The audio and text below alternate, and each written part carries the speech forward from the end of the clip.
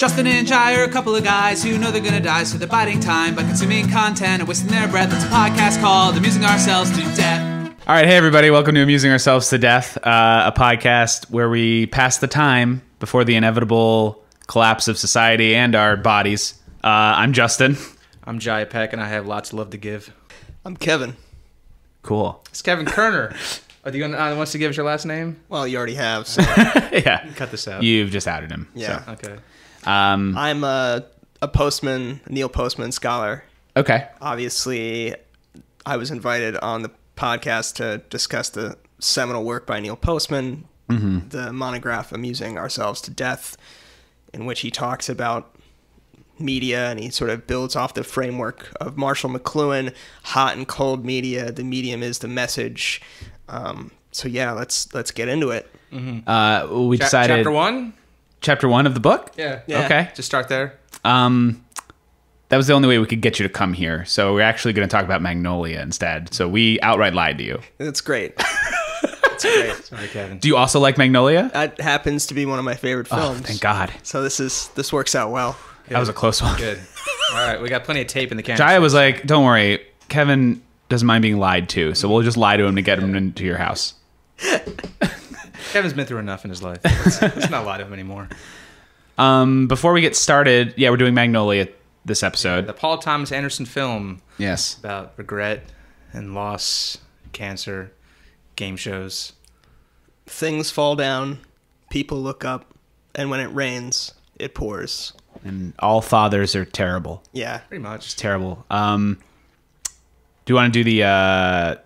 Yeah, before we get into the movie, before we get into do you want the- to just like briefly I've been in my I want to head name been- this segment. I've What been is it calling called? it Amusing Aperitifs. Amusing Aperitifs. I like that. I like my alliterations, so. I thought right. it was pronounced aperitif. Aperitif. I'm an uncultured swine. Amusing Aperitif. Yeah. And Okay. really, if you're going to use the French, you should have the indefinite article D apostrophe in front of it, so it'll be d'aperitif.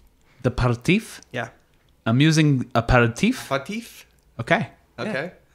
Why don't you start us off, Yeah. Jiah? Well, I've been eagerly anticipating the release of the new HBO show Watchmen, which is a sequel series to the groundbreaking comic book series from the 1980s, also titled Watchmen, which was adapted into a okay movie by Zack Snyder. I think it was the 10 years best ago. version we could have gotten, Yeah. minus the psychic There's some squid. like fine parts. There's also some parts where like, how is this approved by anybody with eyes and ears? But the reason I bring this up is I was not familiar with the comic. You guys are far too nice to the Zack Snyder Watchmen film.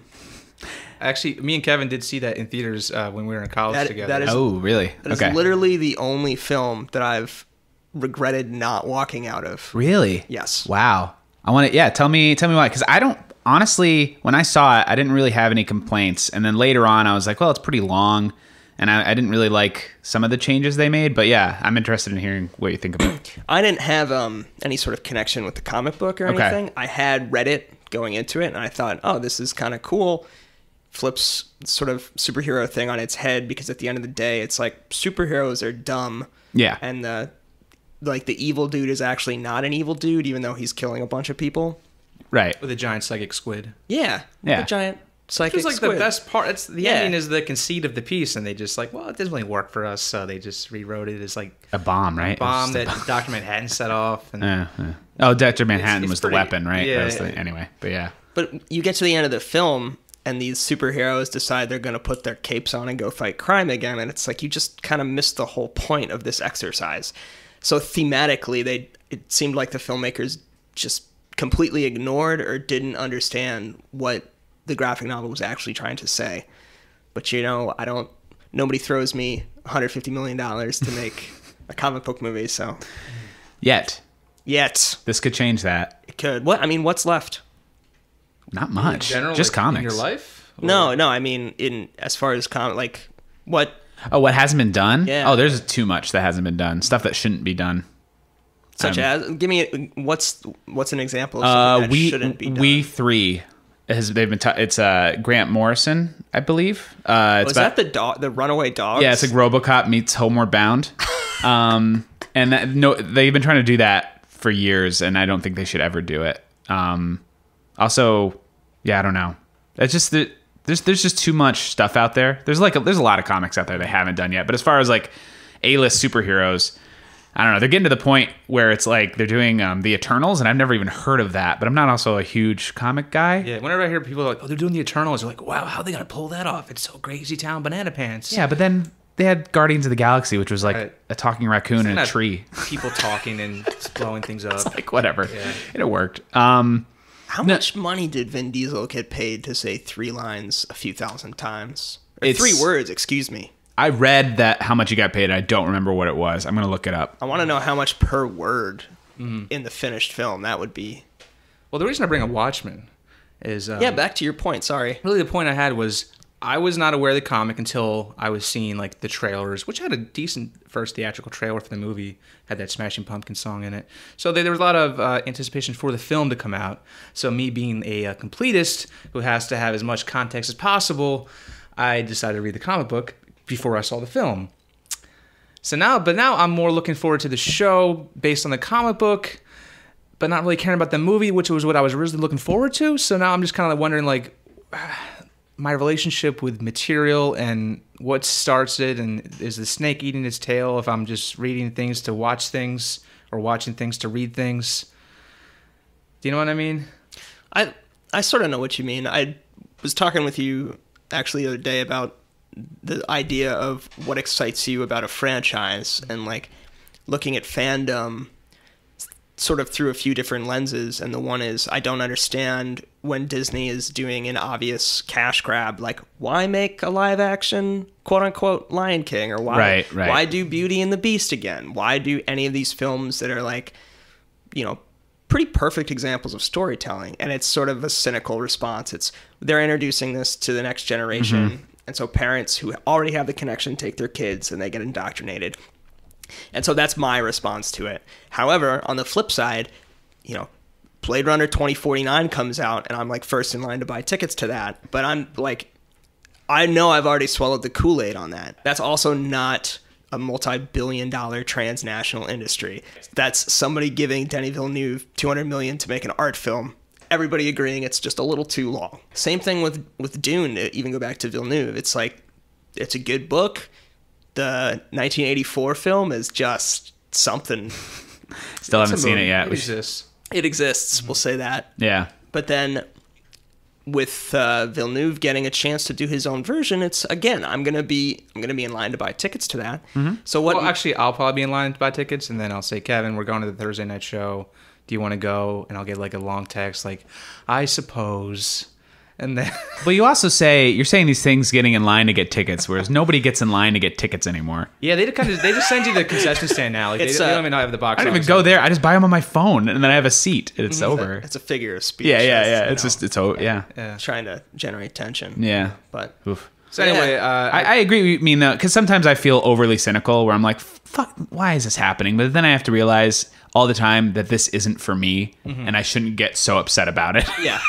Like, I liked The Lion King when I was a kid. I could recite the entire script almost by memory, the whole movie. I loved it so much. And it's like, but also, like, I was 8, and like now it's like, well, this doesn't affect my life in any way. So, right. But it's also they're remaking it like in live action. They're doing these live action remakes for Disney because, like, is there this idea that, like, oh, a cartoon is for kids, and like the kids who grew up with this are adults now, so like they want to see it. They introduce their kids to it, but like they don't want to show their kids a cartoon because that they think it's kids stuff that's not as effective. It has nothing to do with anybody. I think it's just like you said. It's like a cash grab. They're just doing it again. It's been long enough, so let's do it again. And even your point's good that no, this isn't for me, but so I don't have to hate on it. However, the thing that I come back to is there's resources to get things made, and there's artists putting a lot of man hours into these things. True. And the resources and all that time and energy being spent on this, why can't that be? Why can't you take a risk on 40 different stories instead of one $200 million story? Yeah, exactly. No, I agree with you. Yeah, the money's made up. I mean, we were like, oh, this costs too much. Like, it does it. You know, we have the same amount of resources on this planet that we ever have. We'll probably get more eventually, but money's just a lie we tell ourselves. I'm saying down with money, and let's quit our jobs. Okay. And do this full time. All right. Well, something's got to stick. Something's got to stick. Anyway, that's Watchmen. I had a week where I reread the comic. To thank our Patreon sponsors. Yeah. This discussion will be continued exclusively on Patreon. If you want to subscribe, no, just kidding. I am going to set something up so we can put like bonus stuff on there. Great. So sweet. So I had a week of just rereading Watchmen, watching the movie, getting hyped for the HBO series, which is getting some pretty phenomenal write-ups. And apparently, the score just totally slaps, which is a phrase that I don't use that often. It's a little out of character for you. Yeah. I'm a little taken Slaps. back. Yeah, he used it for the first time Friday night around me. Yeah. And I was like, oh, we're doing that now? Okay. It's like, I got something I want to test out. I mean, I've already I've used all my adjectives up like over the course of the last 32 years. I'm looking for new ones. I get it. I wore Crocs for a week and it didn't work. But I tried. Yeah. Is slaps an adjective? Griffin Newman uses it on Blank Check. He was like, oh, it slaps. That's the first time I've heard it. He said Pee-wee's Big Adventure fucking slaps. And I was like, what is that? Yeah. Just the context is weird there, too. Mm-hmm. I don't know. As long as nobody says crushed anymore. I don't want to say crushed. I want to say it's good. I'm it's so great. sick of crushed. I'm so out of it. I've heard slaps, at least, but crushed? I think crushed is like over now. I don't know. It moves too fast. That's played out. I think we can agree it's all totally trill. What? Trill? Oh, boy. You're losing us, man. Yeah. So that was my week of Watchmen. So did you have anything that you're into right now? Depression? Okay, that's good. Yeah. What network is that on? Oh, it's sorry, I meant The Leftovers. Oh, okay. No, I'm not really into anything right now. I've just been picking through my friend's Vudu and watching terrible movies at 2 a.m. So Men in Black International, recently watched that. Is that the newest one? Yes. Okay. And it is instantly forgettable. Yeah. The trailer, I was like, really? I don't know. It just didn't look like visually good at all. Like, I don't know. It just looked like they showed the whole thing in the trailer. I don't know. I just remember I loved that movie when it came out, and it was like... And the original is like an example of like, you can do a great movie at 90 minutes long. That movie is a tight hour and a half. Yeah. And now every blockbuster has to be like at least 2 hours, 2:15, 2:20. And then for some reason last night, I decided I was going to put on Thor Ragnarok because, and then 5 minutes... Because you know why. Because you know. Oh, we all know. Yeah, I know. And 5 minutes in, I'm like, this movie's too long. I'm never going to finish it. So I stopped it, and I poked around my friend's Vudu account, and I put on Endgame. Oh, okay. Did not finish that movie either. Right. I'll put on a shorter movie. Yes. Endgame. Put on a 3-hour movie. Oof. Looks back down to Leftovers and the Depression because those first 30 minutes of Endgame, they're very just kind of people moping around crying and going to support It's like an groups. hour, though. Yeah. Like, they don't actually start the whole time heist thing until you're, like, 90 minutes into that thing. Yeah.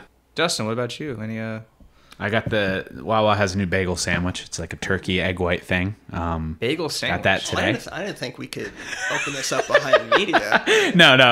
I started playing Control, the video game. Jiah lent me that so I started playing that last night. And as a big Twin Peaks fan, I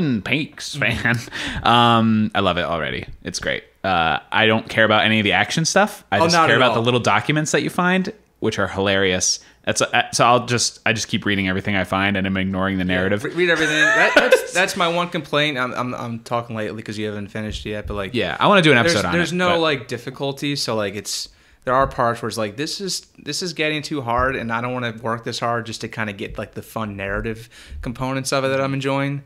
And that's just where I'm just like yelling at my hands, like just be better, and I'm not. Yeah, because I don't want to get over this boring action part. Like, so I can get to more weird you gotta, stuff. Yeah, you have to have a boss fight. I get it, but like, can't I just hit him twice or 3 times and then he's dead? When it's just like he's just relentless and it's just not fun anymore. Then it's just like then I start questioning, why am I playing games to begin with? Do I actually enjoy the gameplay, or do I just enjoy the gameplay that support the narrative, the gameplay that supports the narrative? So why don't I just read a book or something? You ever play any like the Heavy Rain or Yes. Yeah, okay. I played all of their games. Sean, where you at? I saw a really good video of somebody doing a cosplay at a Comic-Con of Sean, and it was just literally like he had like his son or whatever holding a red balloon in the crowd, and then just the guy was just doing that for the whole time. It was really funny. Yeah, I played that with a buddy like when it came out for like a week straight, and just the tension that with that game got you, where like you had to like drive backwards through traffic, and then you had to like, do you chop off your thumb or to find your child? Of course you would. Yeah. And then there's some pretty cool twists in it. I think I would make the opposite decision. I don't think I would. Oh, you don't think you'd do it? No. never had a child, so I really can't speak to that. Yeah, me neither. Yeah. You could have another one if you lose one. So I think see it your was, point. to be honest, it wasn't even his thumb. It was like his pinky. Yeah, it was still just like that's a big choice. It was also a hacksaw, Yeah. which is like, There was a rumor like after that game came out that David Milch was gonna like adapt the game into a movie, which was the greatest thing I ever read. yeah, to this it'd be day. hilarious. But sadly has not. Is that an panned Onion out. article? Is it a what? Is that an Onion article? I can't tell the difference anymore. It's real. Is it real?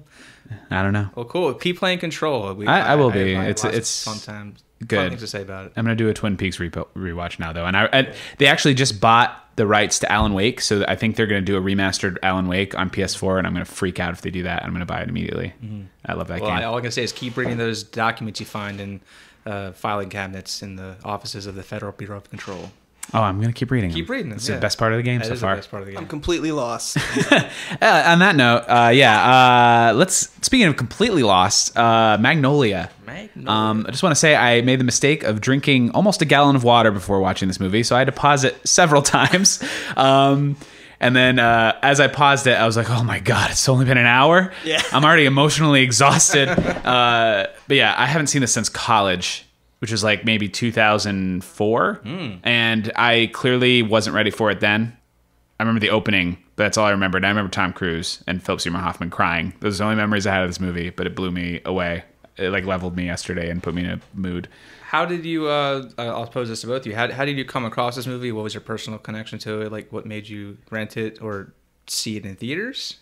No one saw it in theaters here. I don't think. No, me neither. I would have been 12 when this came out. Same. Oh, okay. I encountered it. It was like the summer before I left for college, so I was probably 17 or 18.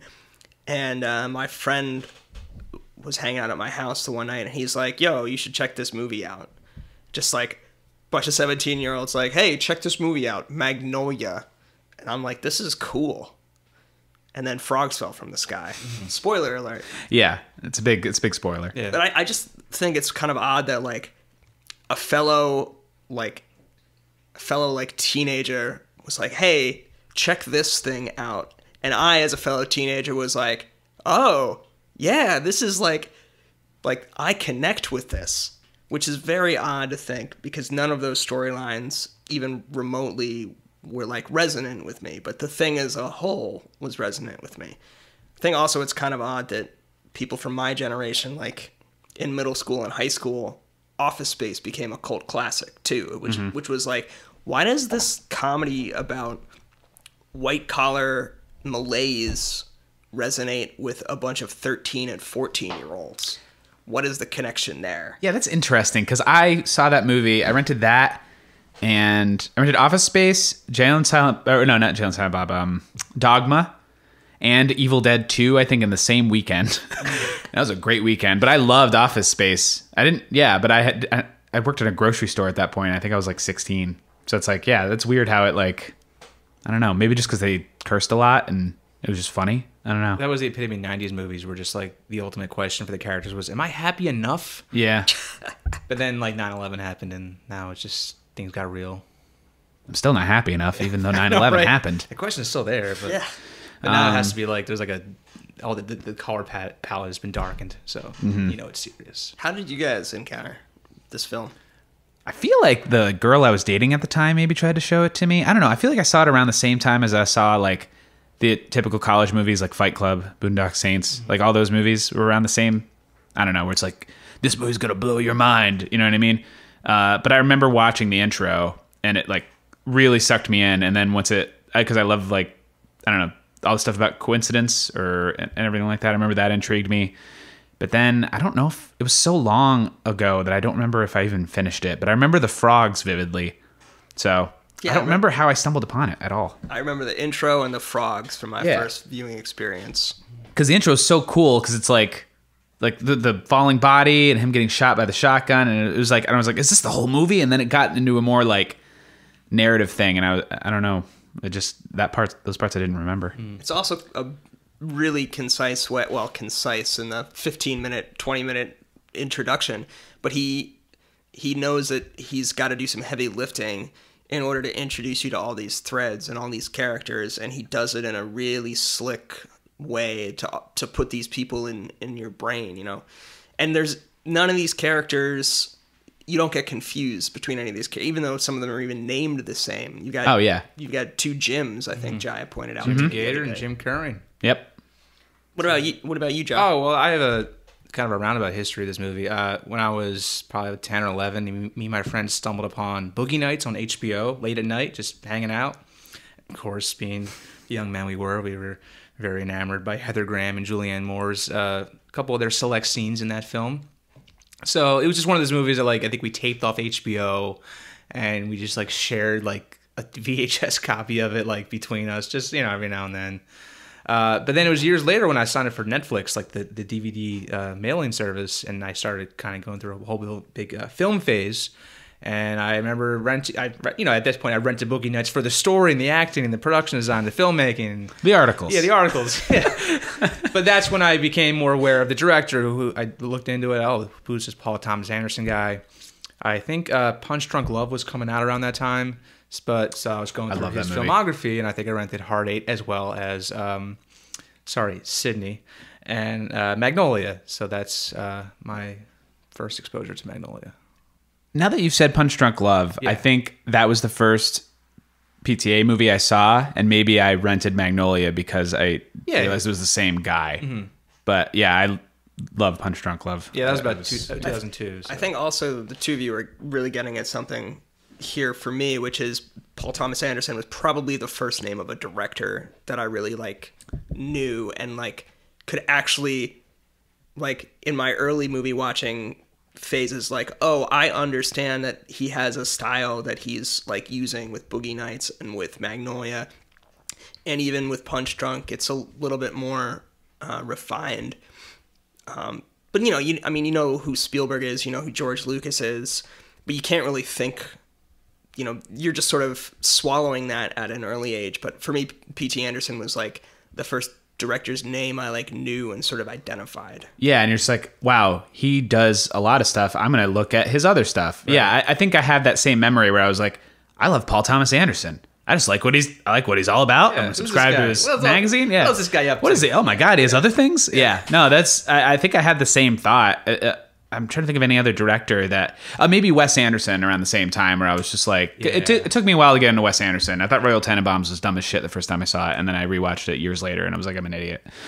But I feel like There Will Be Blood is for some reason stands out as being different from his other movies. I don't know. I feel like that was the first sort of I don't want to say grown up, but it feels like he's struggling with different sort of thematic and stylistic questions. Yeah. He's hinted at it in Punch Drunk when he's doing the sort of interstitial, I forget what he calls them.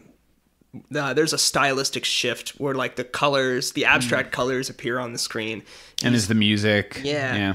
And he's sort of playing around with a different, formal language for filmmaking.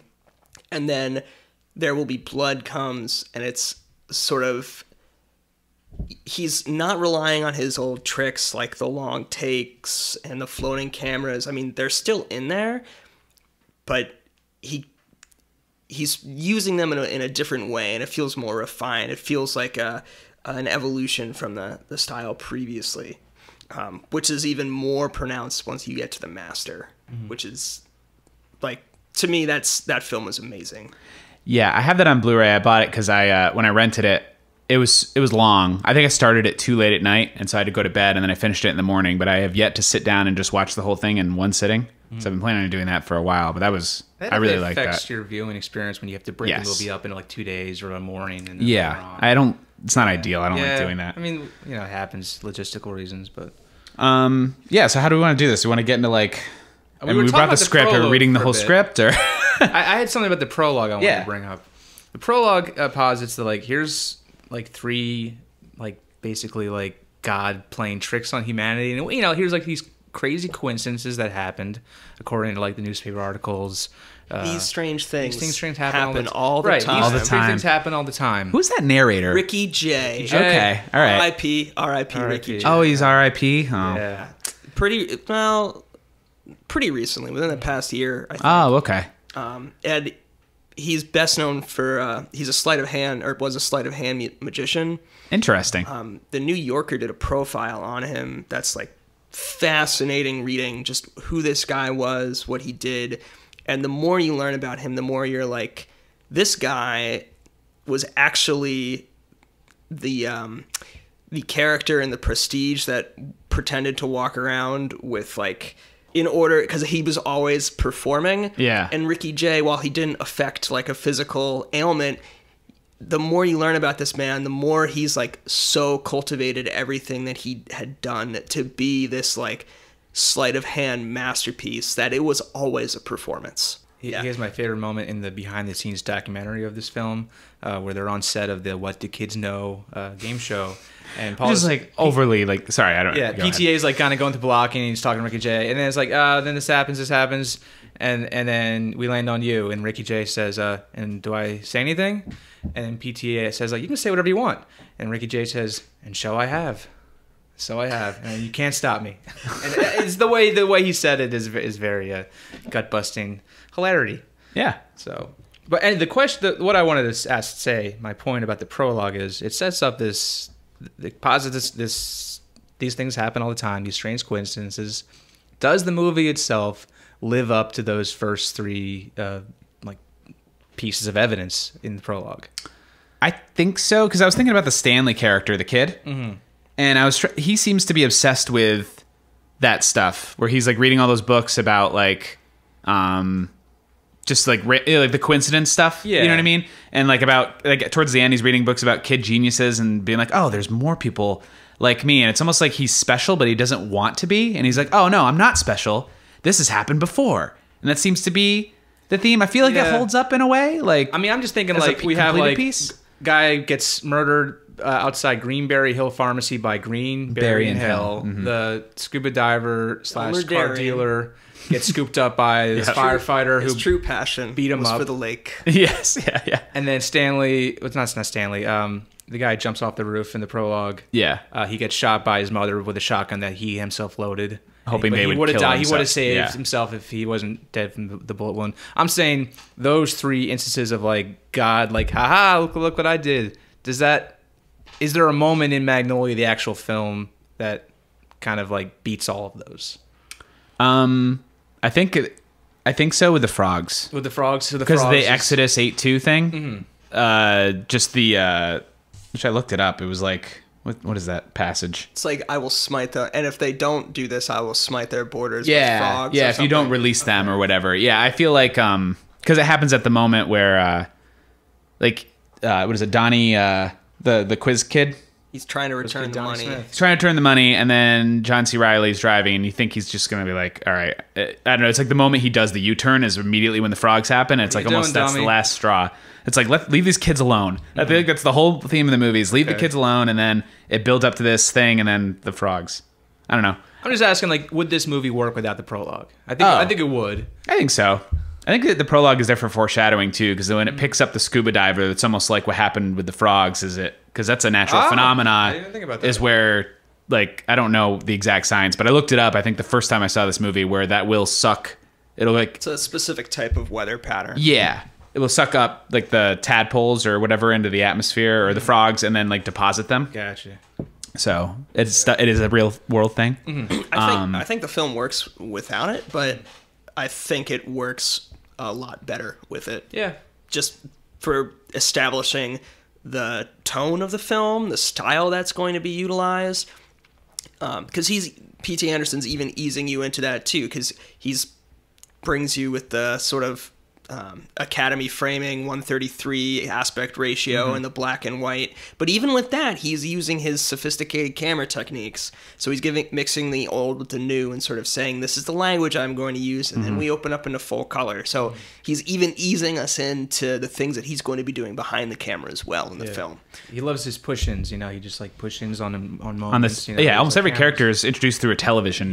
Like push-in. He's just like moving through hallways and finding people, and It's almost too much. Yeah. Well, that's the thing. I agree with you, because if that prologue wasn't there and we immediately went into that incredibly manic introduction to all those characters, I feel like it would have been too much right away. I feel like I needed something to like ground me before we went into that, where I was like, oh, okay, he's setting up a theme here. All right, here we go. He's setting up a We're off to the theme. races. He's setting up a style, and now I can start like narratively paying attention. Yes. As now that I sort of have gotten this language in my head of how I'm supposed to read this. Right. Yeah, so I would say I that's one of my favorite parts of the movie is the prologue. I do love that Like- one that great bit of sound where like after Darion's getting beat up in the casino and there's like that freeze frame, but like when the freeze frame is on the characters, like there's like that gasp, like the car brake sound effect. You know what I'm talking about? Oh. It just like it's like something like slightly off kilter what's going on here, and he has like these like kind of really bizarre sound effects he kind of laces in there in other portions as well. What's your favorite storyline, and who's your favorite character in this? That's so hard. Or what's the thing that what's like the one story in it that resonates the most with you? I would say probably Stanley's. Stanley? Yeah, just because I feel a very personal connection with that character, just being like, no, you're going to do it all. You're going to do it all. And just taking it and being like, okay, I'll just do what everybody else wants me to do. This is what I'm supposed to do. And then the moment I just want to just go to the bathroom, Right. I can't even do that. I have to piss my pants and then stand up in front of everybody. And then even at the end when he's like, you can't be mean to me anymore, and just go to bed. And it's like, you expect he's going to have this moment. And it's like, no, No, you don't even get that. it's going to be the same. Looking back on that sequence, it kind of it makes me think that like Cynthia, like the handler of the kids, she's just kind of bad at her job. Is she didn't say, "All right, we're about to go on stage. Anybody have to use the bathroom before we go on stage?" Yeah. I've seen a film before, Jiah. I've seen a few. That's if that's in there, there's no Yeah. drama. Of course. Yeah. It's like my dad never goes to see films, but I convinced him to go see Inside Llewyn Davis because it's the folk scene. Oh, yeah. And my dad grew up like during that era. He really enjoyed that music, and so this is like the second time he's been to the theater since the '60s. Really? Wow. Something like that. And he comes home, and I'm like, "So, Dad, what'd you think about it?" And he's like, "Well, when he played the best song in the movie, the agent didn't think it was very good." I'm like, "Okay, you haven't seen a film in 50 years, and you've never seen a Coen Brothers film before." I don't know. There was some conflict I wasn't comfortable with. Again, they all just get along. They got to blow things up and have some fights. He didn't sign the paper where he got royalties. He took the money up front, and he should have done the royalties. Forget. Why this can't movie. people be as logical as I am? Because then there's no drama. Right. And also, the kids aren't human beings; they're just props to Right. these people. So it makes sense to just like, no, fuck, they're like whatever. Doesn't matter. What's your favorite narrative? You've seen it probably more times than either. I don't know. I really like Officer Jim. It's really. Just the way that he's introduced with the scene with Marcy and then talking to himself. As if he's on Cops. Yeah. And then you realize he's like, it's really driven home that he's alone. Like, he's not a loner, but he is alone. And the relationship with Claudia, which is obviously problematic in a number of ways, but that really resonates with me too. Even though it's like this idea of like she's broken and he can fix her, but you know, that sort of issue aside, some of it's really sweet, but Yeah, I agree. I felt for him. I don't know if it makes me wonder if I'd like this character if it wasn't played by John C. Reilly, because I already love him. yeah, that definitely helps. Yeah, because the moment where he is like clearly flirting with her and then just coming in and it's like, you aren't a good cop. Like, you know what I mean? It's like, you shouldn't be doing this. That's one of my big questions. Is Jim Kirner a good cop? Yeah. Because he clearly, like, he does he not know that she's on drugs? Like, the way that she's, they're interacting is like she's just very fidgety and agitated. And, like, obviously he's, like, been in situations where people have been on substances and, like, he doesn't recognize an addict or, like, someone on drugs when... Yeah, it's clouding his judgment. Yeah. I think he's not a bad person, but he's also not a good cop. I think that's a good way to parse it out. Because he's a little too judgmental, but I think he's well intentioned. But he's also not judgmental, True. right? Yeah. He's like, He'll let it go. the law is the law. Yeah. Damned if I'll break it. Right. It's not my. Yeah, it's not my duty. Sometimes people need to be forgiven, right? Yeah. Sometimes you need to go to prison, and it's hard to make that decision. I don't necessarily. There's a lot less motion in the Earl Partridge story, but Phil Hoffman, I mean, he's basically standing in a room or sitting in a room for the entirety of that story. And so what he's doing is a lot quieter, and it's not as showy as what pretty much all the other characters are doing. He's just reacting the whole time. He's like a real hospice nurse, was just like absorbing all of this grief and all of this emotion for everybody else and just taking it on and then just dealing with it. It's Somehow. crushing. Except for the moment where he stands up and he's like, oh, it's raining frogs. It's like the moment on his face when you don't even see what he's seeing. It's just tight on his face, and just, I don't know, what it washes over him, what's happening is one of the greatest He things. just has to verbalize like, Holy shit. There's frogs falling out of the sky. Yeah, just the like, I don't know. Yeah. I agree with that. I like what's his name?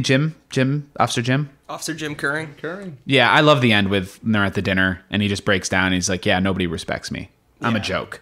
I lost my gun today. Oh god. What? I lost my gun today. That's... Sorry, I'm trying Oh, you doing the movie? I'm doing Claudia's part. No, it's good that you said that. I love his monologues of like him pretending he's God talking to himself. Like, all right, Jim, I put this woman in front of you today. I know you're not going to mess it up. And then that comes like they kind of hit that second beat where like when he's like, I wrote it down. When he lost his gun, he's in the rain. And he's just like he's like, he's not saying that he's like a fucking idiot, but he's just kind of like just demeaning himself. And He's not gone completely Phil Hoffman. No. Fucking idiot. I love it. What does she say to him? It's like, now that you've met me, Would you object to never seeing me again? which I think is was it Amy Mann lyric, lyric. who's like they're playing her records through like the whole movie. It's either Amy Mann or it's Fiona Apple. It's one of the two. Yeah, it's I'm one of the pretty sure two. it's Amy Mann. Because I know Fiona Apple she's like the uncredited voice on the phone Yeah. when he first calls, and then she also every painting in the movie is like hers. Were her and PTA like dating or something? They were dating. Okay. Yeah, they were a thing. There's some All great right. stuff on the this. Have you guys watched the behind the scenes documentary? No, It's been I want it's to. been more than Yeah, a it's very fresh in my mind. There's a great bit towards the end where PTA is deep in post production hell. Or not hell, but he's having a hard time. Like I think just editing the movie, and he has like Fiona Apple just pretend to be like one of his like. As he's pretending her that she is Magnolia, but Magnolia is like one of his children, and it's just like, all right, and she's just kind of dancing, and he just keeps berating her and yelling at her like, why can't it be like more like Boogie Nights? Boogie Nights wasn't this long. Boogie Nights, people love Boogie Nights. People, they say that they love the Jason Robards monologue, but they don't. There's a line to your face, and it really should be in the movie. But, So that's interesting that he had so. I mean, I guess that happens to anybody who's cutting a film that they just spent 90 days shooting.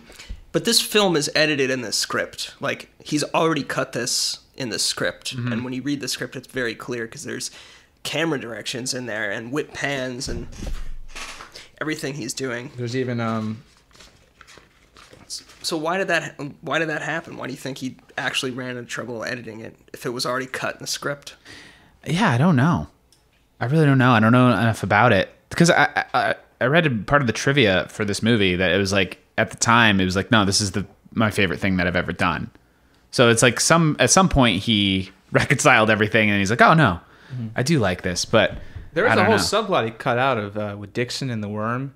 There's Yeah, because we never get any resolution with the Yeah. worm. Because you see, when the kids are all in that one room together, and then that person in the coat who Jim initially chases, comes in and then takes the kid somewhere, and you think that that's going to resolve, and then you get nothing. Even right? in the very first teaser for the film, like Dixon is like set up to be a major character. He's one of the everyone introduces themselves in the teaser. I'm Frank T.J. Mackey. I'm Stanley Spector. I'm Dixon. But then you'll see on the documentary like they were having trouble filming that sequence. Basically, there's a whole sequence that they cut out of the movie. Sorry, I'm hitting the table. Or after Stanley runs out of the studio, he goes to the library. After the library, he goes to a diner. And he's hanging out, and he sees the worm sitting at another booth, and the worm basically makes himself cry just to kind of gain some sympathy, and they end up having like a coffee together, and the worm's saying, oh yeah, my dad, the guy who's found dead in Marcy's closet in the beginning of the movie, was always beating on me if I don't bring money home for selling these candy bars. Can you help me out? And But then, right at the moment when the frogs start falling, the worm says, he kind of like has a change of heart. But that's when Dixon comes in with like the gun. Like, Dad, did he get his money? Did he get his money? And he pulls the gun out, and then Dixon's father's the worm. It's a little complicated. Wait, who's Dixon again? Is it the little Dixon's kid? the young kid who raps, right? Yeah. And the worm is Orlando Jones. Right. Oh, okay. Make 7 up yours. Oh. See, I was having trouble following because it was really like I remember reading it even in the script, and like it's like this doesn't really have a place. I think by that point in the movie, people have forgotten about the worm anyway. So it's like, and then Jim also isn't even. It's not like he's hunting him down. He's like on a date now. Right. It's like he's hanging out at Claudia's apartment for 4 hours, basically.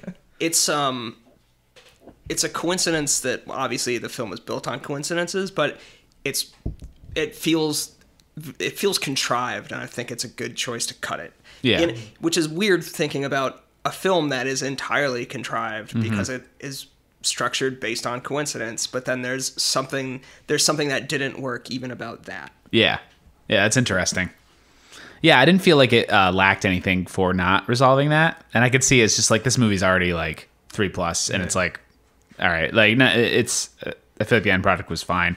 I did read that he wanted to figure out a way in the movie to show that all this was happening within like 2 block radius. 2 block radius, but it was too confusing. Like the production company was like, no, people are not going to understand what you're talking about, and it's like maybe that plays into what he was trying to have trouble with, like in the production. I mean, he set up like in the prologue of having like the football X's and O's and like the drawing the lines like on a screen just to show exactly where things were happening. Right. He could have done that with like a map of like the San Fernando Valley, which by the way is my favorite character in the movie, the San Fernando Valley. Oh, it's almost like in a Woody Allen film. New York is a character in itself. Yeah. I don't think we need it. No. I mean, we know we're in Los Angeles. Yeah. But I think if I had to look at a map and then also try to start remembering all these characters' names, some of them with the same names, then also relate them to a location like that he showed studio, where's 10 minutes ago. he just starts color coding everything. Yeah. No, it would have been cool to have like some kind of moment in the film where like all the characters were like in the same frame together, or at least the same scene, if circumstances brought them there. Yeah, which maybe what he was going for. It almost happened with the it wasn't the same frame, but like at the end when everybody's in the cars and you see somebody drive by the other person who's Does Altman ever do that? Does Altman ever bring everybody together? I think he did that in Nashville, but it's been a while since I've seen that. It seems like a movie where they all kind of come together at the very final concert in the movie before the singer gets shot. Oh, well, that makes sense because if it's a concert, that's why everybody's getting together. Right. You'd have to introduce an event in Magnolia that everybody is connected to bring them all together. Yeah. They're all going to the Seduce and Destroy seminar. Yeah. All of the audience. Yeah. They all just happen to be into Stanley's this. dad brings them there. You gotta learn how to respect the cock.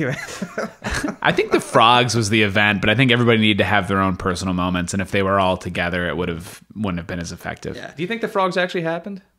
Yeah. Like, is this actually, it was an event, or do you think maybe the characters all just kind of, this was like internally happening to them in their brains? Like not a hallucination, but just like, this is what it felt like at these moments. Because no one else really like responds to the frogs besides them. And it's very like conspicuously like empty streets. Yeah. Like, nobody started to clean them up. They're all just I know it's been raining all day, yeah. but like even like when Jim Kirner is bringing Quiz Kid Donnie Smith, like, into like the hanging of the gas station, like there's no one like getting gas, there's no one out there, like what's going on, there's frogs falling from the sky. I mean, if frogs fell from the sky the next morning, I'm not leaving my fucking house. Right. And also like, the internet's not as prevalent at this point, so it's like I don't know what the fuck's going on. It's not like I'm going on Twitter being like, oh, you know what I mean, I'm gonna either have killed myself because I think I've finally snapped, or I'm like in my basement not leave, you know what I mean, I'm like, I'm never leaving the house again. So it's like I've got enough seltzer here for a week. Yeah, I've already tried to kill myself with a gun, and a frog knocked the gun out of my hand for falling through my skylight. I'm never leaving the house again. Which that moment, I don't know, the whole Claudia thing with he's not sure if he molested her or not. He knows. Yeah, he knows. He knows. But then when her mother comes in and they're like embracing, and then it zooms in on the painting, and it's like, but it did happen. Fucking killed me. I was like, oh my god. Like, I don't know. I love this movie. Kind of like, does he like change the lens in that shot? I didn't read that push in as whoa. Whoa. I didn't read that push in on that phrase specifically referencing the Claudia story. I thought it was more generally referencing the frogs. Oh, okay. That's how I read that. Oh, really? See, I directly linked that to her father doing that to her, and then like because the mother who like finally embraces her and she knows what she went through and she just found out, and then it's like, yeah, I think it maybe references both, where it's like, yes, this is happening. It's like you never think your father's going to do this, and you also never think frogs are going to fall from the sky, but it happened. And I think it was just like, that's how I took it anyway, and it was very, I was like, holy, effective. I mean, that too links back to what you have a much more pessimistic take on this film than I do. I find okay. Even your reading of Stanley Spector too, when he's like, when he finds out that he's not alone, he's just like, your reading is, oh, I've discovered I'm just another one in a long line of children being exploited by adults around them, and that's okay because I'm not alone. Yeah. Wow, like, that's depressing. It is, but it's not, because then it's just like, oh, other people have my experiences. You know what I mean? I don't know. I guess I just relate it to, it's like, you know, I've had depression my whole life, and then when I found out that it was a thing, I was like, oh my God, this is like out of my control. You know what I mean? It's like, this isn't a choice. Like, I'm not just like a wet blanket. I'm like, oh, holy shit, like other people feel this way. And it's just like, I don't know. It definitely, it's sad. It's definitely like real sad. But I don't know. Is there an optimistic way to look at the Stanley thing? Like, what do you think? Well, yeah, I think the last shot of him is like him kind of beginning to stand to his dad, say, Dad, you have to be nicer to me now. Like the Stanley in the beginning of the film probably wouldn't be saying that. He just kind of goes along with, you know, yeah. His dad even like says to the parents in the agreement, you gotta like kind of like slightly abuse the kids, you know, just so they, you know, they don't get out of line. Yeah. Just laying out his parenting approach as just being passive aggressive. Right. Yeah. But no, I read that as like Stanley's. He's gonna get better. You know, it feels like he's gonna find a way out of this, or just find a way to live with it, or just use his intellect in a way that's healthier for everybody. Yeah, for a kid as smart as him, I think he comes to the realization that he can use this like he gets to be the person to decide how to employ his intelligence. And that's sort of the realization that he's coming to, as opposed to allowing other people to utilize his intelligence. Right. I agree. Yeah, no, I felt like it was positive in that way. I just because he was just like, I don't know, I feel like he was just learning more about himself, and it was more of like a personal revelation, and it felt positive to me in that way. I could see how it's also very pessimistic, though. And if him standing up to his father is the beginning of something, then great. I think I just, in that moment, I just immediately went dark, where I was like, oh no, he's just rolling over again. It's like, but then also, what can he do in that moment besides, he's going to kill his dad? Like, no, he's not going to do that. You know what I mean? He's still a kid. I think all of the storylines are the beginning of something at the end of the film. So Frank and Julianne Moore, Lily, no. Yeah, no, Lily's his mom. Yeah. And there's the beginning of something, like there's a connection there, and there's going to be hopefully something continuing there. You've got Jim and Claudia, Claudia and her mother. The only thing that's not a beginning is Jimmy Gator. Yeah. Which, you know, they probably burned to death. Yeah, I was expecting them to show him dead at the end, but they didn't. Yeah, like the coroner, like they already picked up Earl's body and the dog. Like, oh, we got to go to the Jimmy Gator's house next. Yeah. Just a casual expository. Yeah. You got room in the van? Right. But yeah, it's implied that the house probably burns down, right? Right. I think it was more explicit in the script. Oh, okay. Yeah, because he deserves to burn for what he did. You know? Right. Well, it's like when he's like, oh no, you're not going to be able to kill yourself. You're not going to have control of this. You're still going to just, I don't know. It was definitely like some kind of higher power just being like, no. Yeah. The universe is like, no, you don't get to die your way. You're a piece of shit. Like, yeah. Ugh. Oh yeah, and then what other characters? Was that it? Is that all the narratives? Quiz Kid Donnie Smith. The beginnings. Who's one that I kind of also had like on this reading, just like related to in this sick way, where just of doing things just to maybe impress somebody, but like it's not healthy at all. You got a lot of love, but you just don't know where to put it. Yeah, it's so that's why you open it with Let's delve into this. Let's do it. Yeah, because we haven't gotten to yours yet. No, just the fact that, like, you know, he would see someone he's attracted to and like, oh, he's got braces, so let me get braces. You know, it's a very demented way of thinking in terms of like of the courtship process. which is something that we've, they kind of, it's almost mirrored in the Seduce and Destroy seminar, where like, yeah, like relationships and courtship, it's a hard process, and there's not really a manual for it, though they're obviously selling a manual for it, in these seminars. Couple of them. There's a blue one and a white one. Yeah, and you notice it comes with a couple of water bottles as well. Oh, and a free calendar. Yeah, I've given you a calendar. Like how that's just the kind of prick I am. Yeah. So if Quiz Kid Donnie Smith were to attend one of these Frank T.J. Mackey seminars, would he be in a better place? No. Probably not. No, he'd be in a worse place. He's- Nobody's being in a better place by going to one of these things. No. Ugh. Yeah, that's rough. So then I might want to retract my these are beginnings statement, because I don't know what Donnie Smith has learned. I don't know. Is it because he says I'm stupid now? Is it because of the lightning strike that he's not smart anymore? Is it just him just getting older and he's like, yeah, like any child celebrity? Yeah, I didn't read it as the lightning strike had anything to do with it. Yeah, I wasn't sure if that's what he was trying to get across. I think his drunken, I used to be smart, but I'm stupid now. I feel like that's more of, he's basically saying I used to be this precocious person. I used to have value for other people, but now like people don't find the value in me anymore. And like, I don't have the soft people skills in order to make connections with people, because that's basically how he used to value himself, was I like make people happy through this entertainment. He no longer has that.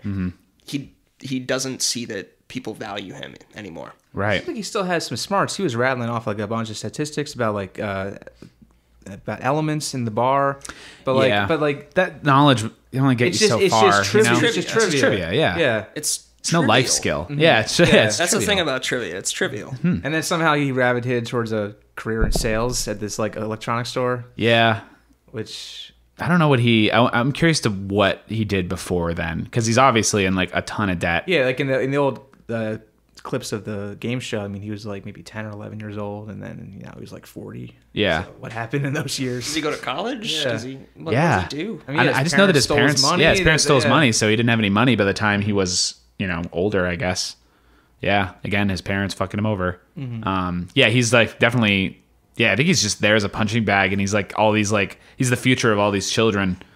Like, it's like, oh, you're all heading in this direction. Like, that's the one thing I've always found a little on the nose, is the fact that like we have like Quiz Kid Donnie Smith, he was like the Ghost of Christmas Past, and then we had Quiz Kid Stanley Spector. And would the movie have worked better if it wasn't such on the nose? Like here's the current Quiz Kid, now here's like the former Quiz Kid, and see the cycles of abuse they've gone through. If they made like Stanley Spector like a child actor, or someone who's still like kind of being exploited for his talents, would that? I don't. Again, it doesn't feel contrived for a film built on coincidence. I think that's part of the structure and part of the plotting. It's building in within the structure of the film itself. It's saying like, if you were watching a film that doesn't explicitly have like the meta scene of Phil Hoffman saying, "This is the scene in the film where you help me," and I think they put these scenes in the film like. You feel like that should be cheesy, but it's not. No, I love that. It crushes you. And I think the film then is able to structure itself as saying, like, you're going to accept these coincidences and these on-the-nose plotting devices because we're explicitly telling you that, like, this is constructed. And these things happen. And these things happen all the time. There's a reason drama exists, right? Because these things happen all the time. Yeah. But still, I don't know what Donnie learns at the end of the film. And I don't know how I feel about him breaking his teeth. I feel like that was a little too like just fucking kicking him. You do need braces. Yeah, you know what I mean? Like I didn't think we needed that, because I was like, at first I was like, oh, maybe he just busted his nose, because I think the teeth would be a little too obvious. And then I was like, oh no, it's his teeth. And I was just like, oh, it's fine. But it's like we could have had him not have that, and just I think the shame of him failing and having to go back and put the money back would have been good enough. But yeah, I don't know what he's still broke. He still has no job. Yeah, Doc Ock fired him. I don't know. I don't think he has any. There's no hope for him. It's not like Stanley where he's still got his whole life ahead of him. It's like, no, that's it. This is your life, and you got it. Yeah, you can get oral surgery, but how are you going to afford it? I hope at least he gets a new key ring situation with like that zip. Yeah. What do you call those? Like the it's like on the wire. The key. Yeah, I don't know. I don't know what the word is. Retractable. There we go. Retractable Yeah, sure, key. yeah. Yeah. I love in the beginning how they set it up in the beginning of the movie where he like He turns. almost does it. Yeah, and then. But then he like at the end he leaves it in there, but he doesn't do anything about it. And then when he comes back, he's like, "Wait, what happened?" And it's like, I broke my key in the lock. but he's also panicked and his adrenaline's flying. He's also drunk. He's also very drunk. Yeah, I mean, sobered up a little bit. I didn't remember the heist thing. I thought he was gonna kill himself when he was like, because before you see he's laying out the keys, I thought he was loading a gun, and I was like, well, yeah, this makes sense. That sucks. But then he was like, oh wait, no, what does he have the keys for? And then I remember, and then they showed the stereo store, and I was like, oh. No need for braces, Donnie. Yeah. I lent you enough money. Speaking of teeth, did anybody notice, and once you see it, you can't unsee it, Tom Cruise has a middle front tooth. No, I didn't notice this. In the... Jiah has furrowed his brow, and he's looking into his script book. So in the interview sequences... Oh yeah, page 67. Interior... It's right after the beat. Yeah. It says right after beat. Extra tooth. Yeah, he smiles. No, I didn't. There's like this non-centered, non-symmetrical thing that's going on, and it's you don't register it until like you're deliberately looking for it for whatever reason, and then you're like, there's something like either like his face is all in the right place, and then just like all of his jaw inside it is somehow shifted like over to one side. Interesting.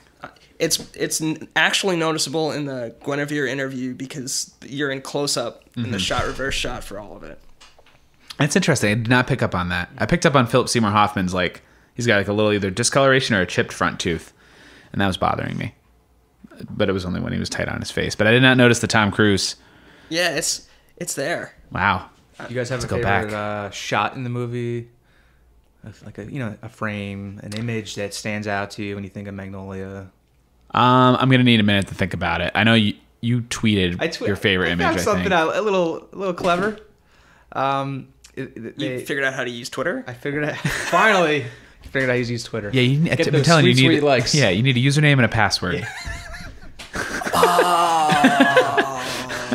There's a scene in the bar with quiz kid Donnie Smith, and I believe his character is Thurston Howell, the man at the end of the bar, and they keep repeating the phrase, "It's dangerous to confuse children with angels." And no, it is not dangerous to confuse children with angels. Later on, there's a shot, a pretty decent close-up of Stanley Spector, and behind him On the game show, he's sitting down. And behind him, there's like, all kinds of images of like knowledge, like there's like the atoms and there's like books and stuff like that. And there's one image right behind Stanley that is the staff of Asclepius, which is the serpent entwined rod that is usually medical profession? the medical picture. Yeah. And you'll see that in that there's an angel wing that's in the background, and it's right behind Stanley. It's not quite like by his shoulders, but it's kind of enough where it's like, oh, that's kind of like an angel wing that Stanley has. Interesting. Yeah, I could show it to you. I don't know if I've noticed that explicitly, but Yeah, this I is the noticed that first during- time. I'm sure my brain did. Yeah, because you tweeted that, and I looked at the photo. I'm like, oh, it's probably because of the color and stuff like that. But then I was watching the movie, and I was like, oh, it's like he has wings. He's got wings. He's an angel. It's deliberate. Yeah. Yeah, I like it. it's cool. It's a good shot even without that realization. Like, I don't know, I Yeah, just love it should how be it shot. looks. That shot should be taught in all film schools. So I have to go with the opening sequence, of course. Just all of the editing and the shot construction. It's a little manic though. It gets to be a little much, especially when it keeps going until you finally get to Jim and it slows down for a second. But I got to go with the last shot. Yes. I love that last shot. Fourth wall break. And we've been dancing around it this entire time. We've been talking about like the meta nature of the film. And then like you've got the fourth wall break, and by this point you're ready for it. Yeah, well, yeah. I don't know if you're ready for it, but like you're willing to just be like, cool. Or like Yeah, it's like a relief. Yeah. It's like, oh god. That fills me with such joy. That's why I wrote, like, that smile fills me with such joy at the end. You know, like, you like to think things are going to get better for her, and just... With the little guitar riff. Yeah, the way the Amy song, that one moment, that's Magnolia.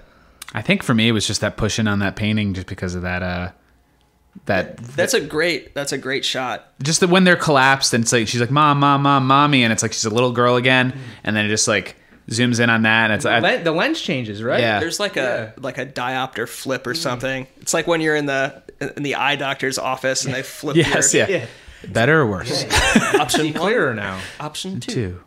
Option Again. one. Option one. Yeah, it's like a 1.6 adapter or something. Yeah, that yeah. they're just flipping on. I think it's a pretty cool technique. Yeah, I think that's the most emotionally resonant like shot for me. But I also am a sucker for the long takes when they're in the TV studio and going around. I love that. Just like you leave Stanley, and then like they come back down the hallway, and it's just like continuous. We got an elevator. Yeah, an elevator in there. That's really nice. Really cool. It's showy. It's a young man's game. You know, you compare his long takes in Magnolia to his long takes in Inherent Vice, which are literally like locked down on a tripod, or like they're 3 or 4 minute long takes. Yeah, and maybe he dollies in a little bit. Yeah, and it's one of those things that it's like,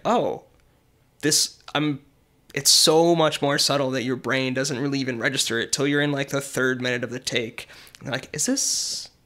Oh, like I've been really paying attention to this. Yeah. I don't know. I think there's a subtlety that this film does not do subtle. This film, the subtext is it's all out there. It is out there. It is on its sleeve. That's probably why, as a 17-year-old, it was accessible. You know what I mean? Yeah, it's very flashy. It's very like, I don't know. It's something you can cast. There's more you can think about, but it's also you don't need to get everything out of the movie. Mm-hmm. Like, yeah, I don't know. Something like The Master, that's all subtext. Oh yeah. Like, I mean, although in the last scene again, Phil Hoffman is singing, "I want to get you on a slow boat to China" to Joaquin. I'm like, okay, that's on the nose. Yeah. What is it? The last thing he says to me is like, "I dare you to find like something where you don't need a master." I forget what the last. I don't remember what it was. I but am it was great. the master. Yeah. The titular line, Yes. and then smiles at the camera, breaks the fourth wall. The end. Amy Mann plays. Yeah, I wish every one of his movies ended that way. Like Daniel Day-Lewis turns to the camera, "I'm finished," and then smiles. Amy Mann. Yeah. But it did happen. Yeah. I did drink your milkshake, Eli. I said there would be blood. There was blood. The end. The end. And then he reads all the credits. Best boy, Donnie Wilcox. Starring me, Daniel Day-Lewis. Based on a novel by Upton Sinclair entitled Oil. The characters in this film are purely fictitious. And any connections to real persons. Cinematography by Roger Deakins. Oh, I would love that. Oh, Milk and sports. Milk and sports. I want to just have him. Can we talk about Louise? Oh, Louise, refresh my memory. Milk and sports, milk and sports, milk and sports. Spook and Spock. there's the adult on the other panel of the game show. Oh, yes. I love him. He's such a great He character. never answered actor. any questions, though, I don't believe. Well, his specialty was milk and sports. Yeah. No questions about dairy or cheese. Oh, God. It took me a while to figure out. I was like, how the fuck does this game show work? Why are there 3 adults and 3 kids? And I guess the adults are on a team, but they're also fighting for I think their the own. adults are on their own team, the kids are on one team. So they split the money? But then there's like a streak going on, and it seems like the game show is like 6 hours long. I don't know, because it's like going through the whole movie, and I know the whole movie doesn't take place in an hour. Wait, and they do it live? And they do it live. Why are you doing It's a all game day. show live? He starts in the morning, and by the It's time at like 3:30 in the afternoon too. So you know, Yeah. like who's watching that? No one's home from work. exactly. Yeah. No, it can't be live. Well, they were like, cut to card. And then Claudette's watching it live. Unless the Claudette stuff is, no, because it's all happening at the same time. Dixon's watching it live too. There's the one Yeah. shot where I think the worm like walks up to him and he's someone's house. He's watching. It's also on in the bar. Yeah. Because that's why he starts doing the trivia. I'm never really. I'm not willing to pick at that scab, I think, Yeah. in this film. But as far as like something logically that could have been clarified, Yeah. if you really want to get into it. But I think it works fine if it's live. It just doesn't make any sense. No, it doesn't make any. No, because it's like so long. It's like the entire length of the movie. This game show's happening, and it's like, what is this game show? Like 8 hours long? Like, yeah, It would make sense if it was a taping. yeah, And if when people are watching the TV show, if it's like yesterday's taping, you know Yeah. what I mean? That makes sense. Mm-hmm. But I think the implication is like this is just happening live and it's Yeah. going out to the world. right. Again, it raises the dramatic stakes. True. Can we talk briefly about the terrible pharmacist that Linda encounters? Awful. Yeah. You He's fuck. just- yeah. Is that what she said? Yeah. Suck my dick. That's what's wrong. But just the way that he's like, oh man, he must have a lot of problems. Even need all these Boy, drugs. really have quite a party with all this stuff. I feel like the first thing they teach, like, just don't. You just. They give you the prescription. You get the drugs. They pay for it. If you know. Well, and he's saying it around the elder pharmacist guy, and then at one point he calls him back over, and they think he's gonna just like smack him upside the what head. are you doing? Yeah. But no, he just like, here's the drugs. Yeah. Yeah, that was I mean, Great it scene. was a great moment with her, but like Yeah. just the fact that this guy was like, he must have a lot going on in your life. You need all these drugs, all these painkillers. Well, at that point, Julianne Moore was firmly at 11. She Yes. needed to remain at 11. yeah, the whole time.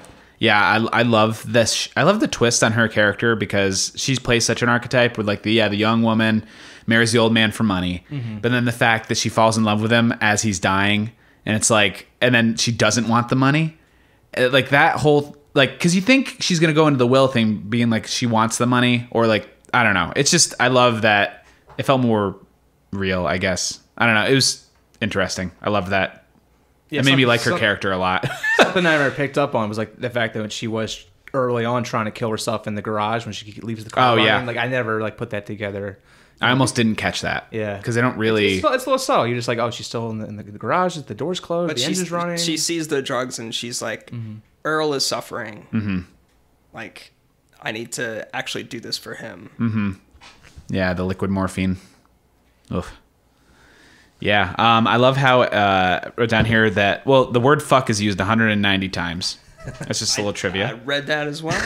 But I love how everybody keeps saying it's raining cats and dogs out there, like over and over again. It happens at least 3 times where there's like, oh yeah, it's raining cats and dogs out there. Stanley's dad says it when he Yeah, comes in. Stanley's dad says it. Officer Jim says it, I think, at one point. Yeah, You I know, don't know, just like like a cup of coffee on a day like this. yeah. Unless it's iced coffee. You know, it's a good cup of coffee for not being fresh. Anyway, yeah, like he just tosses it in the sink when she's not looking while she's in the bedroom blowing lines. You got a cop in your house, so that's the natural thing to do. Is like, I got to calm down. I'm gonna go do some coke. How long was he there for? Like an hour or so? I feel like as long as the game show, it's like 6 hours. He just stood there in awkward silence, and every 15 minutes she went to the room to do another line. It's just I've had that situation. I feel like where I've you have a party or a get together at your house, and you have the one person at the end who just won't leave, and they just keep hanging around. Yeah. And it's like trying to give them a hint to leave, and it's like, boy, it sure is late.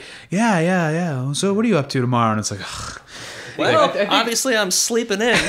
yeah. I think we were both in a situation like that a couple years ago. We were at a New Year's Eve party at a friend's of ours, and we were just hanging out the next day, and they started putting on bad Adam Sandler movies. Just as, okay. Later on, they're like, "Yeah, we just wanted you guys just to leave our house, so we put on the worst movie ever." But we just stayed and just riffed on it for a couple hours. We ended up watching like 3 straight to Netflix Adam Sandler films in a row. Wow. And it's just like, I can't get rid of these guys. I've been that guy too. I'm pretty sure. I can't think of a specific instance, but where you just Ugh.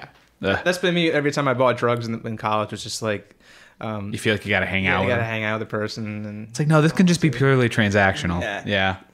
You can just, well, I would assume you can just in and out and right. leave. But then that might affect your relationship with the dealer. Well, and if this transaction is anything like any other capitalistic transaction, which is I assume it is, Yeah.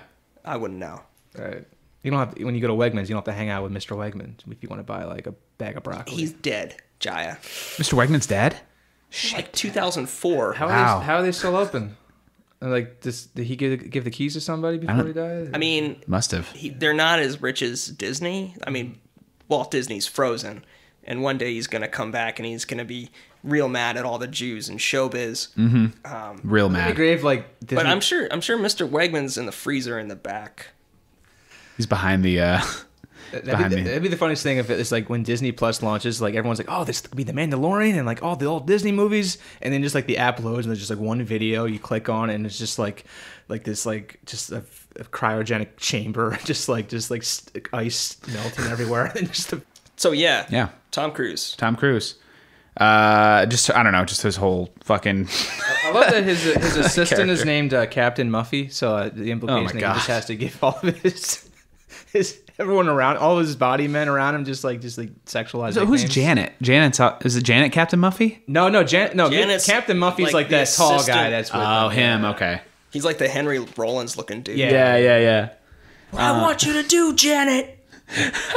Who's played by Mary Lynn Ricegub.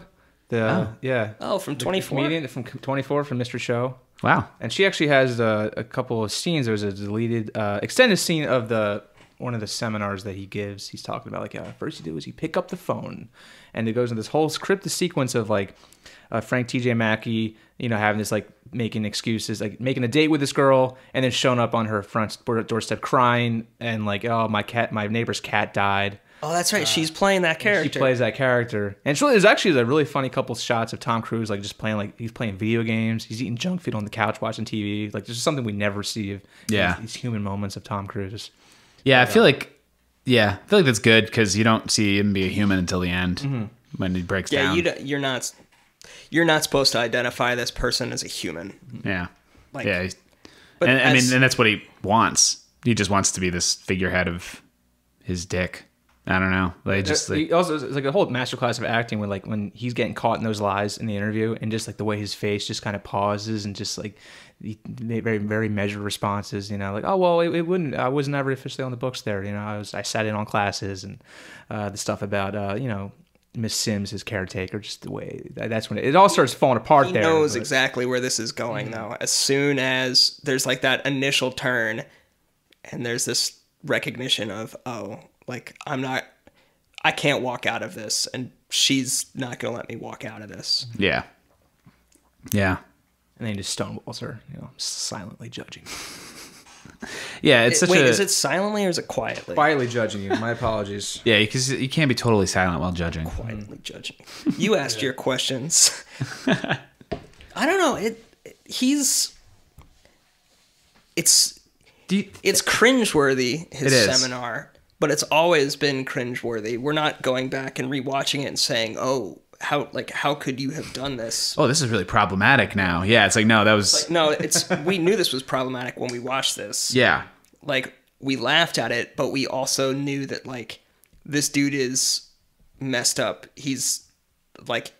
And then we realized later on through that interview, he's this way by choice, like, to protect himself. Yeah, because he... Even on stage, he says this is bullshit. Like, he doesn't really... It seems like he doesn't really believe all this stuff. It's just a character that he's come up with. Exactly. Right. And it actually turns out that this asshole is somewhat sympathetic.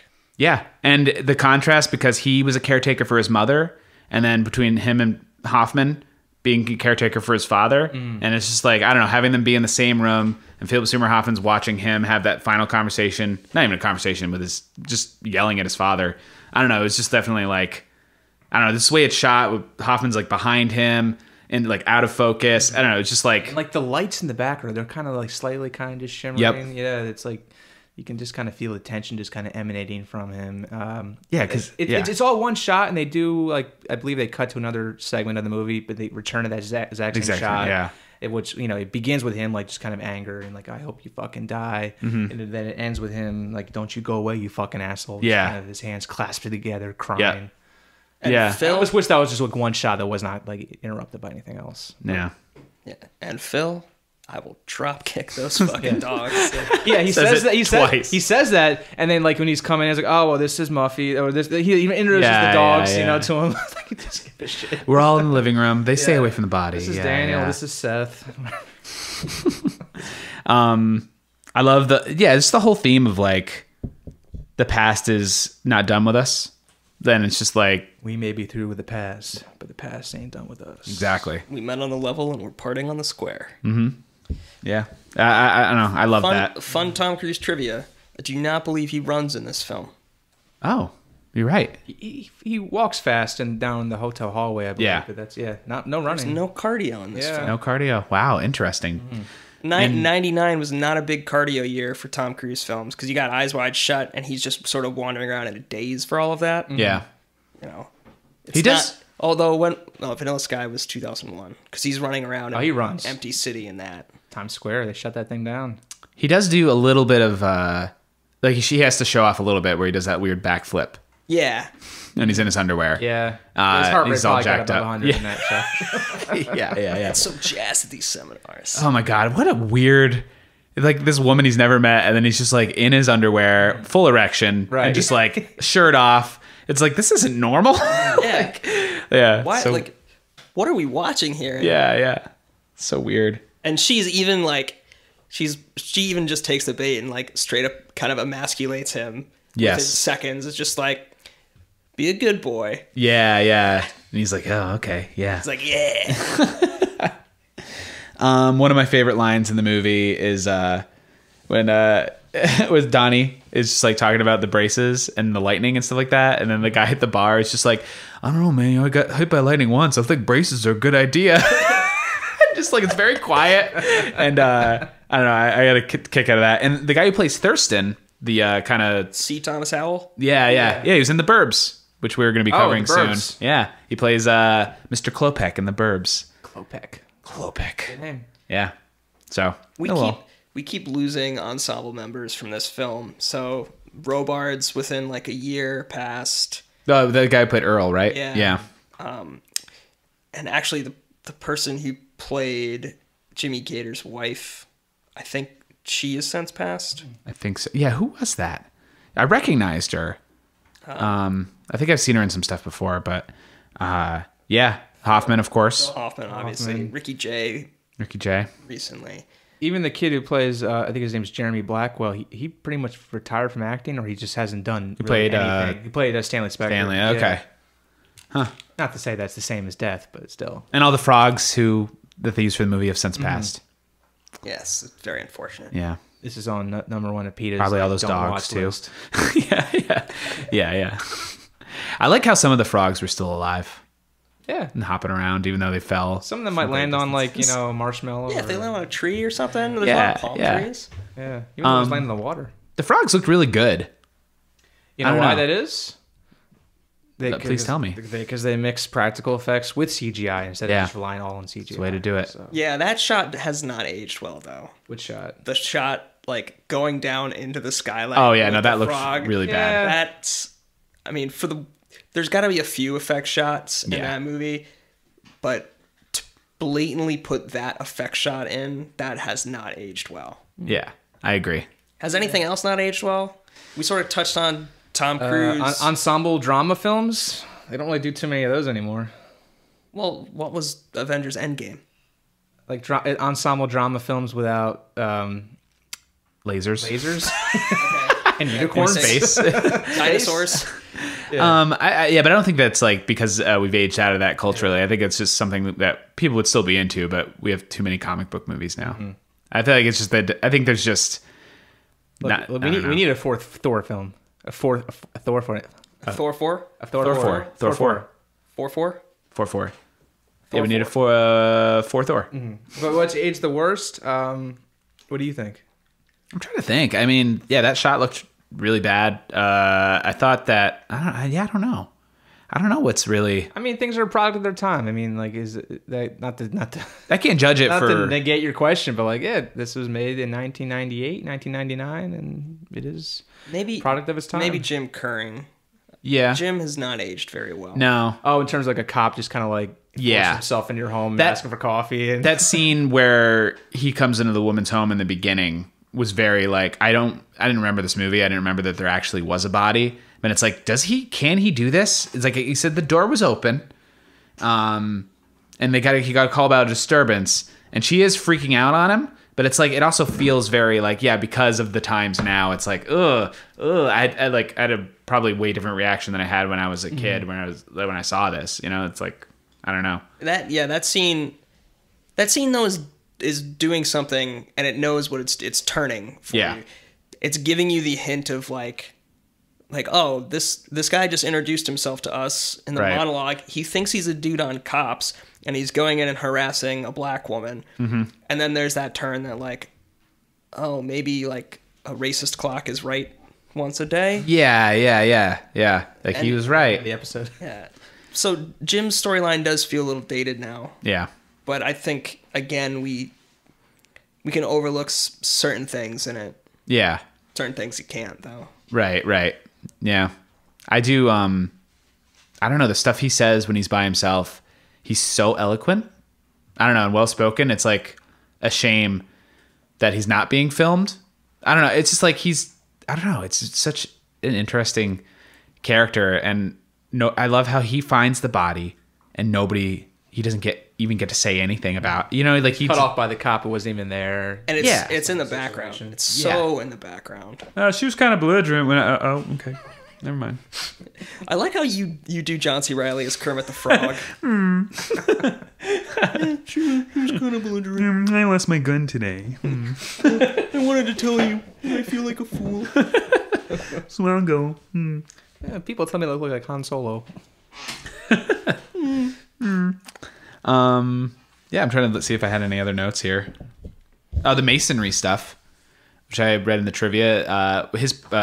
Jimmy Gator's producer, at one moment when he's talking to him, he has a Masonic ring on. Oh. And then Stanley's also looking at a bunch of books with Masonic undertones, and with Hollywood and the Masons and L.A. and stuff like that. I thought that was interesting. But apparently That's one of those like Hollywood in jokes. Yeah. You have to go read the trivia or you have to work there to know about it. Right. Kind of like, I never knew this. There's the character in Heat who sees the witnesses the first murder with all the TV, like the vagrant with all the TVs. I haven't seen it. I haven't seen Heat yet. It's in the very first scene. He's a witness, but apparently that's based on like a dude that will just show up to every film set with like a bunch of TVs, and like he just knows every film shoot that's going on and will just show up everywhere. Wow. And so unless you like work out there, you don't know about that. That's true. Wow. Which I had no idea. Yeah. It's like, well, he's in the shot. We got to. I guess we. Won't move. What if he's SAG? There's got- TV. I think somebody got him a SAG card. Yeah. I think at some point you have to. Yeah. What if anybody accidentally got a SAG card where they just, by coincidence, walked into frame into enough movies where they could apply for a SAG card? I don't know how many you would need to do. Yeah, I don't know. I don't know the rules, and I never will. Nobody knows anything. It's true. Thanks, Jiah. It's a Hollywood screenwriting thing. I love how everyone is telling, especially Julianne Moore, anytime a woman gets emotional, everybody's like, calm down. Claudette, calm down. It's like, it's all just men telling women to calm down. In this movie, I guess maybe that doesn't age very well, but also it's very aware of itself. Yeah. In this movie, especially the pharmacist scene where she gets that moment where she's like, no, fuck you. Like, tell me to calm down. You don't know me, who I am. Yeah. Oh, we talked about the meta scene when he's talking about it. Yeah, I know this is like one of those scenes in the movie. Is that like actually like 90 minutes in? Is that actually the midpoint? I think so. It feels like it. Yeah. I think it was because I paused it. I was very aware of the time because I had to go to the bathroom so many times. But even Earl on his deathbed, when he's just talking about like, oh, it's so stupid, like a dying man with his dying wish on his bed. It's so like, he's like, this is even cliche. It's like they're on the same page. I don't know. You shithead. It's like, all you say is shithead, fuck, and cocksucker. Do me a favor. Yeah. Myself. Yeah, Right. Fuck myself. I don't know. Hoffman's the GOAT. I think it's probably my final thought in this movie is that Hoffman is, I miss him so much. He was my favorite. He still is. John C. Reilly is really underrated too. Yes, he is. Yeah, thank God we still have him. I hope we have him forever. I hope we have him working with PTA again in the future. Yeah, I want him to stop doing Will Ferrell and Tim and Eric shit and go back to PTA. I mean, not to knock Joaquin Phoenix and Inherent Vice, but I think John C. Reilly would have been an amazing Doc Sportello. Yeah. Or at least have some role in Inherent Vice. Gotta see that movie again. That was so such a much mind fun. fuck, and I didn't So understand much it. fun. Oh my God, the end. What is it? Oh yeah, what's his name? Josh Groban kicks down his door and he just starts crying. I was like, I left that movie. I was like, I don't know what Josh this Brolin, was. not Josh Groban. No, not Josh Groban. Josh Brolin. That Very would be a different. much different movie. That was a deleted scene when Josh Groban showed up. But yeah, no, just like I left Inherent Vice. We should do an episode on that because I want to rewatch that. You want to do the book and the movie? Yeah, I'd love to. I saw it twice in theaters.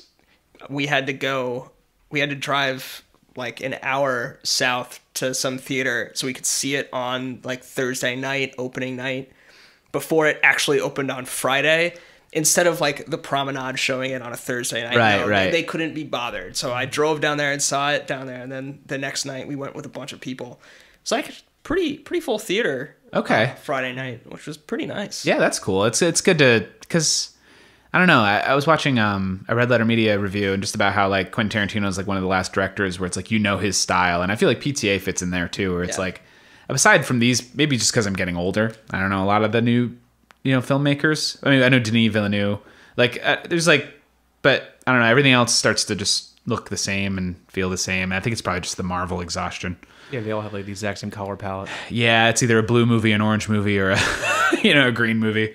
Or a blue and Speaking of Tarantino, I mean, Yeah. he's recently like re-edited Hateful Eight on the Netflix into like I think 4 episodes. 4-part miniseries. Could we see Paul Thomas Anderson editing Magnolia into like No. 82 Yeah, he just isolates all the narratives into 5 short films. 11 short films. I would watch that. I would watch it. I'm sure there's a fan edit where they've like separated them all so you could watch them all as one uninterrupted piece, but I feel like that would also not be good, but I don't know.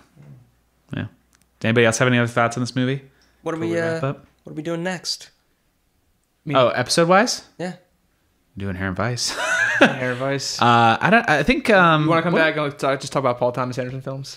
Yeah, maybe I'll just be the PTA scholar. Yeah, no, we'd love to have you on more. I think we're doing House of Leaves at one point. Yeah. I wanted to do we're gonna do I Heart Huckabees Yes. soon. The Burbs is coming up because Jiah's never seen it and they're showing it at Steel Stacks. It's like one of my favorite comedies growing up. Since I was a kid, I loved The Burbs.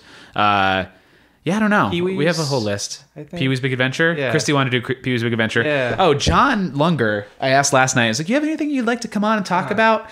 And he wanted to talk about a short story called Pigeons from Hell. Sure. So that'll be Let's do a happening. short story. Yeah, but I don't know if you think of anything that like you're like super into that you want to come on and talk about. Like, we're cranking these things out. Right. One day the show will drop. By Someday. now you're listening to this. It has dropped.